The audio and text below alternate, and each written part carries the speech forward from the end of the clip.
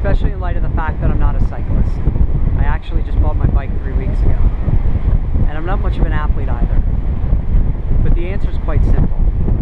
I'm doing it for my niece Jenna and the countless others suffering from Sturge-Weber Syndrome. I'm doing it to give them hope and to inspire others to join us in the fight against this deadly neurological disorder. So I hope you will join me by creating awareness, spreading the word, and helping us raise funds for the research and treatment of Sturge-Weber Syndrome.